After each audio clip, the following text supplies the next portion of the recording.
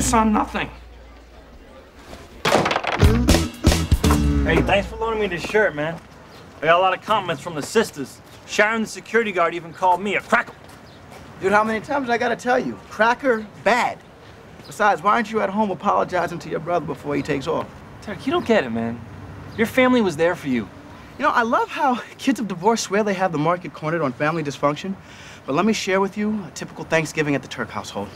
It starts with my mother yelling at my sister for yelling at my grandmother, who's yelling at the television screen, which happens to be the microwave. And then my militant brother Jabari, formerly Bob, gives my father attitude for using the word black, even though he's referring to the turkey, which, by the way, only got burnt because instead of turning the oven off, my bipolar Aunt Leslie tried to shove her head in it. But you know what we do? We kiss, and we hug, and we apologize for all the things we said. Because a month later, we're gonna get together and do it again at Christmas. Now, check the ball, cracker. 1-0. You're home now.